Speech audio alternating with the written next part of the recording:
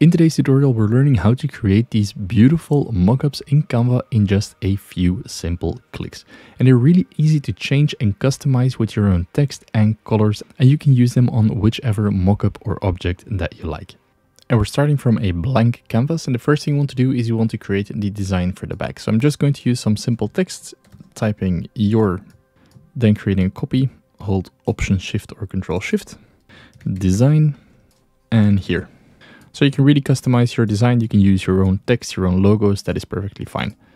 For the sake of design, I'm just going to give this a different font so you can really clearly see how everything shines through in the mockup. And once you're happy with your design, I'm going to give it the full space that it requires. You can go to Share and then Download.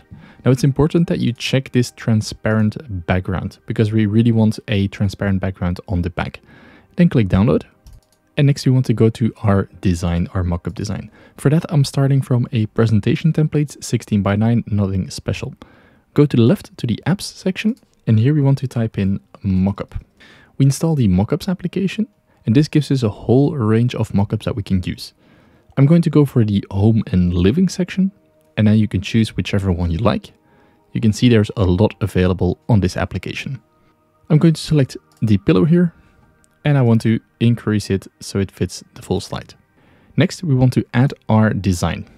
So drag in your design from your folder, and now you can just drag it, and then you see it fades out, and then you can release it.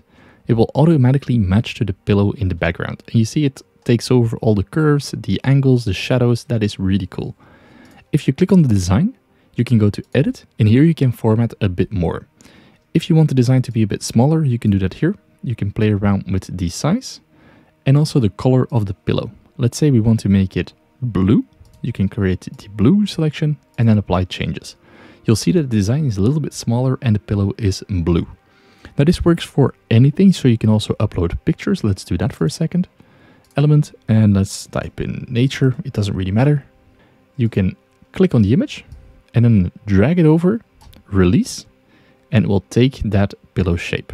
Some of them work. You see here the pillow is like a square, so we don't want any rectangular images, but we want square images to start with.